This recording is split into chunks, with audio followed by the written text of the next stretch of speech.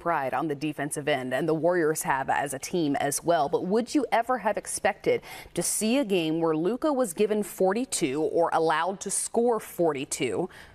Okay, let's let him do that. But if Jalen Brunson also gives you 31 and Reggie Bullock also gives you 21, the expectation is this is a Mavs win. So what worked so well defensively for the Warriors?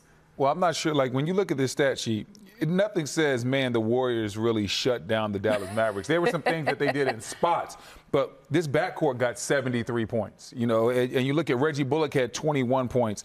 The Dallas Mavericks shot 46% from three, so they had 117 points. Offensively, they did what they were supposed to do. It was on the other end when Golden State really ratcheted it up. They had no. They were simply outscored. They had no answers for what Golden State could do offensively, because you know the pressure that Poole puts on you. You understand the pressure that Steph Curry puts on you with his big 32 points tonight. Klay Thompson had some nice drives to the basket as well, where he didn't settle. He finished with some dunks.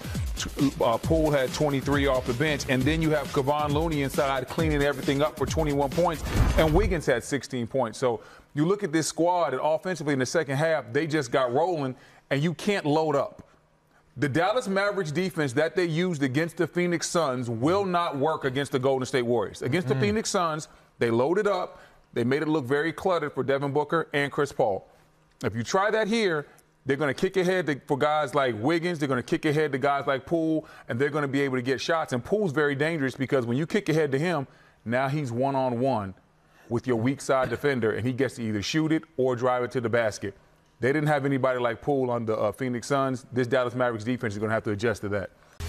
That the Mavs would have been up by 19 at one point, or that Luka would have scored at least 40, or that we would have a Kevon Looney walk-off interview with 21 and 12 and a Warriors win. What would you have found most unfathomable? The last part. Kevon Looney. Yeah, that's a no-brainer. And yet here we are. The last time that he scored this many points in an organized basketball game was in January of 2015 as a freshman in college. Yes, UCLA, like Reggie Miller talked about. Yes, he mentioned that. He mentioned that. But B. Wood talked about it earlier. We were expecting what? The Mavericks start off good like they did. They shot the ball well. And it's been lopsided games here in the conference finals, right? But halftime, a few adjustments. The Warriors remind everybody they have a lot of shot makers on the floor. They played big-time defense in the second half, B. Wood. Yeah, and the Warriors put a lot of pressure on you. With that offensive lineup, whether you talk about Looney, Steph, I just say Looney first. Wow. Steph, Poole, Klay, those guys put the pressure on you. And tonight, Looney was the recipient of a lot of good passes. He was great around the basket. He was finishing well. First 20 and 10 game for a Warriors center since 1967, Robert Parrish. That's what type of game Looney had.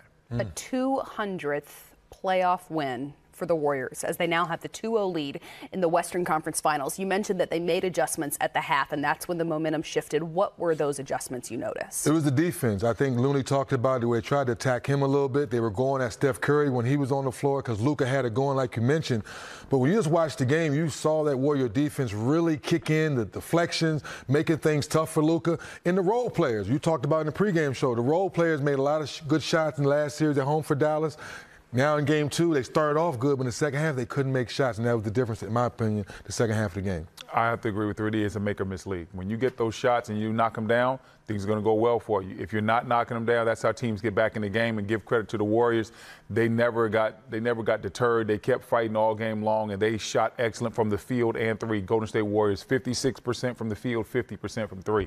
But the Mavs big man then, Brendan, will you break down what made Kevon so effective in this game? Because a lot's being asked of him on both ends of the floor, and yet he was great on both. Listen, he was great on both, but tonight he had a great offensive game. And he said it in the postgame. Hey, he just stayed around the basket, and his guys fouled him. You see right here, just sticking with it, rebounds the basketball as Dre misses the layup.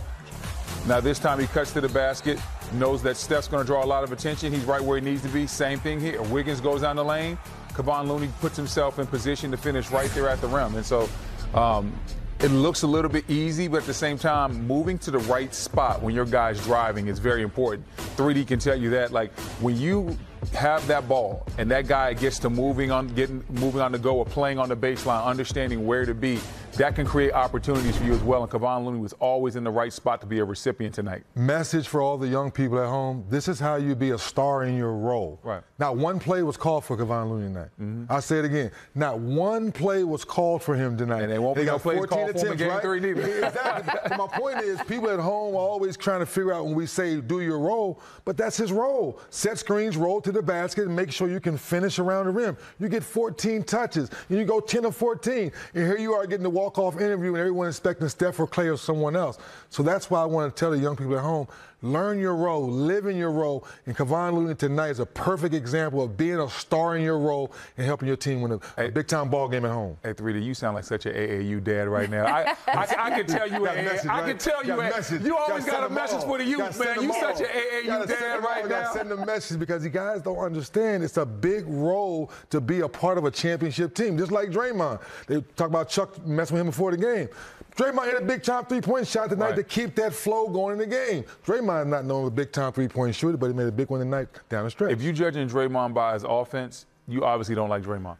That's what I always tell people. People that judge Draymond Green by what he does offensively, they just don't like the guy. And I know he can put some people off with the way he acts, but he's necessary for this Golden State Warriors team, what he does from a deflection standpoint, switching ball screens, making tough plays, just that loud barking noise. We might not like it, but they like it. So at the end of the day, Draymond's necessary. And I like it. I never judge. He gets a lot of assists. I love everything about the way that he is. Yeah, he makes me nervous sometimes. Yeah, he gets a lot of assists, activates the weak side. Anytime I look at a Draymond Green stat sheet, I never look at points. I look at rebounds, I look at deflections, I look at steals, plus minus, block. I look at all those other things, the hustle stats, because that's what he brings to the Golden State Warriors. Before we venture, though, too far from Kevon Looney and the performance that was in this game, too, we've each alluded to it, what he had to say in his walk-off interview. Here he is with Allie LaForce.